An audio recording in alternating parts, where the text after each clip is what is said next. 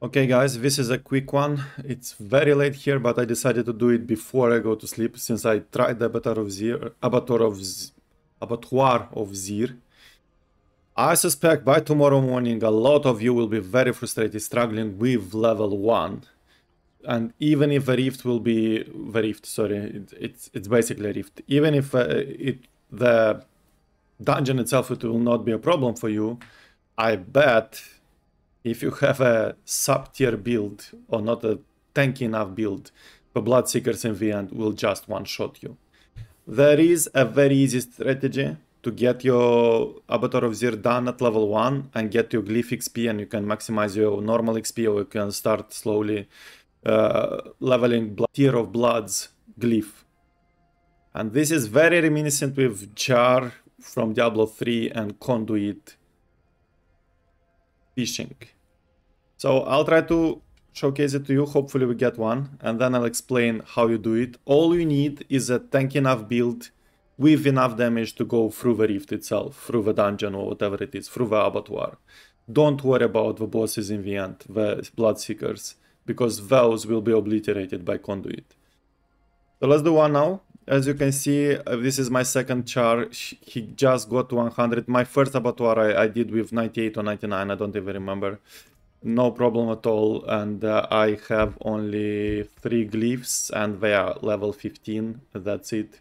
I have a tiers here, but I did it without it as well, because this is only damage. It doesn't help you not dying from the guardian, so don't worry, you can do it easily without it as well. And I'll do it with Blood Surge, with Bone Storm, which we know is not, by far not the best necro build. And I'll show you how easy it is done. And you can do it with any build for your character as long as you don't die in the normal rift, like you can carry on through the abattoir. Yeah, I'll open one now. Level 1. We go. And we pray we get one. There is a...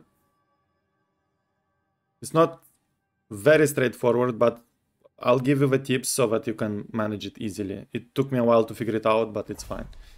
So we go, we'll put Bone Storm on auto cast so we don't die, and we start spreading Bone Storms. Easily peasily. And we go. We go, we kill, and we check the pylons. We will get at least one, at most, I don't know, maybe 4.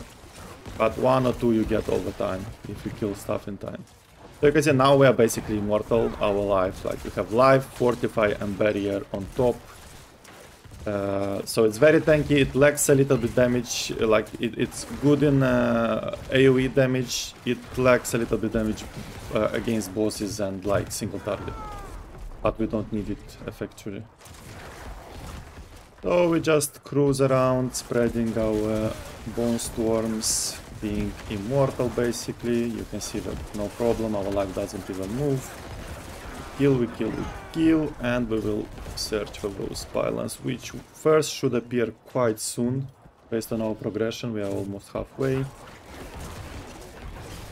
Again, as long as you have leadless, you have infinite Bone Storm if you move fast enough through the dungeon. Here we go, first one, and it's a protection. We will take it. We don't need it. Well, we need it, but it might help with a boss actually. You can use it, but now we are showcasing the best in slot strategy, which is Conduit. We should get at least one more, so hopefully. Good progression, let's go forward. Try not to kill too much in one place so that you uncovered a lot of space, like uncovered map, while still doing progression. In that way you maximize your chances for getting pylons. It seems it's very similar to D3, the mechanics of spawning. Here we have the second one, and it's a channeling, which is shitty. This is not good news.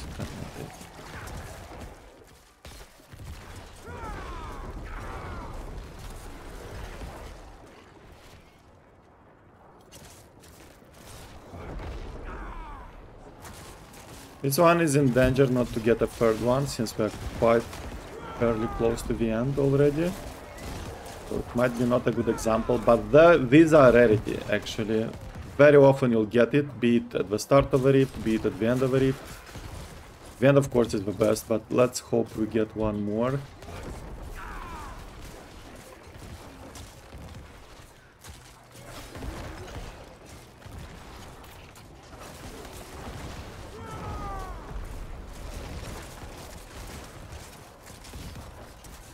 We are very close to spawning the guardians. Now we stop killing stuff. Let's navigate a little bit and hopefully. Here we go. We got blast. Okay, that's bad.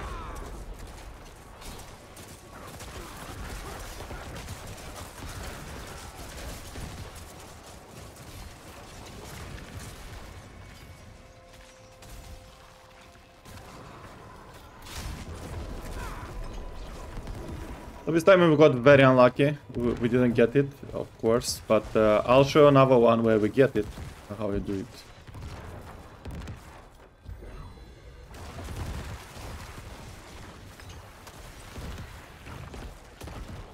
Oh, even Blast obliterated them. Here we go.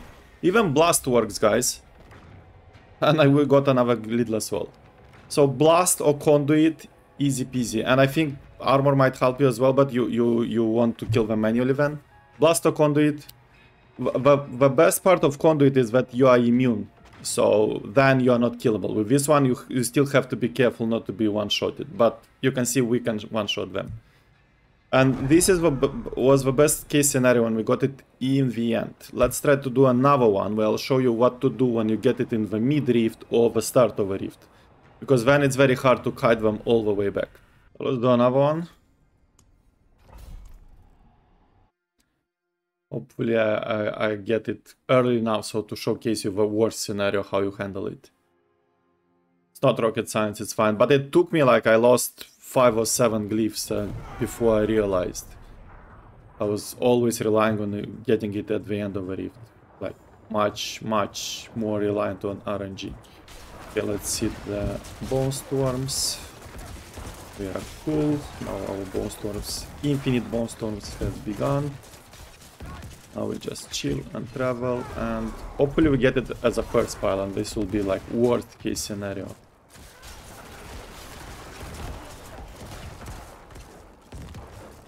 Because the difference between Abattoir of Zir and jars in Diablo 3 is that Abattoir of Zir is always only one level, so you don't have levels.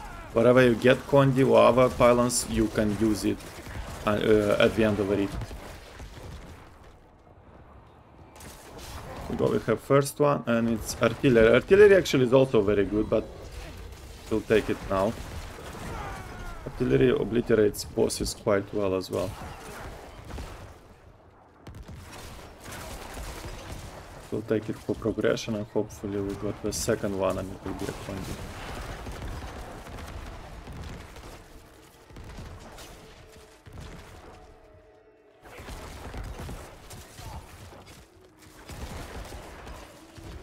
Not to kill too fast so that we can get the second one in time.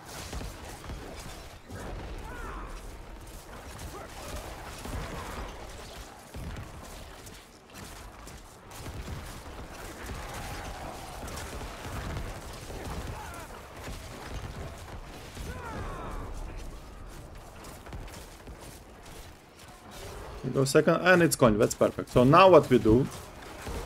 Now we leave these mobs here. We got another one, lethal.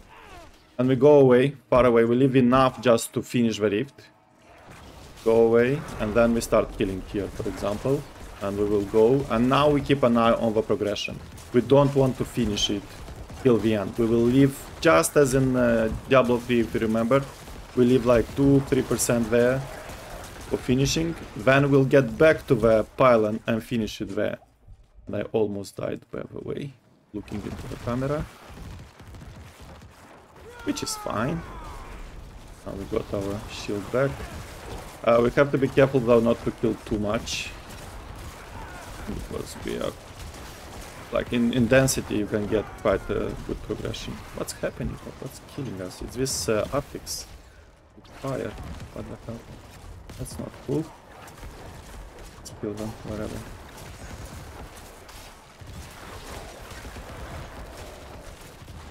Here we go. So we are getting close still, we'll get like half of this more. We'll get a feeling like how much progression you get from mobs. Okay, up. Okay, now we stop. You don't want so far, you want a little bit less. But now we go back all the way there towards the Kondi. And hopefully we don't spawn them. This is a little bit extreme, like usually leave a little bit more reserve. Now we just go, hopefully we get them up to seed our Bone Storm. Yeah, but we are already good, so... Because Kondi is right here. So you can take it straight away, but usually I like to spawn them. Here we are. And you take it before they spawn. Like here, you look, they spawned, you take it. Easy peasy. Cluck, cluck, cluck. And you are immune. This is the best. Like you can do it with Blast as I showed you, but with this one you're immune. Very important thing. You want to spawn them as close as possible to the conduit. Because they can easily one-shot you. And also one of them... will jump on you, so sometimes he will jump off the screen one shot. So it's very hard, like even if you spawn them here, you don't want to kite them all the way. Because you still have to aggro them. Once you aggro, they can easily one shot. A lot of mechanics. They can jump on you, or also sometimes they get these affixes that will spawn on top of you or near you, will kill you instantly. So you want to spawn them as close as possible to Kondi. Of course, ideal scenario is when you get your Kondi towards the end, so you don't have to do this backtracking. But if you get it even in the start of a mid, you do what I showed you. You leave a big pool of mobs as big as possible there, so you had enough progression. You go forward, kill mobs just enough to leave like a piece in the end. Don't leave as little as I left. This was like quite extreme. A little bit more, because you have more than enough mobs there. You come, you complete the rift, and you kill them. Also, if sometimes you will kill them a little bit like further, like say you are here and the Kondi is here, you can still run, just keep the distance, look at on the minimap, keep the distance from the skulls indicator. And what you can do, you can run forward, still take it, and then run back to them. So you will have enough Kondi time just to get halfway back to them and kill them.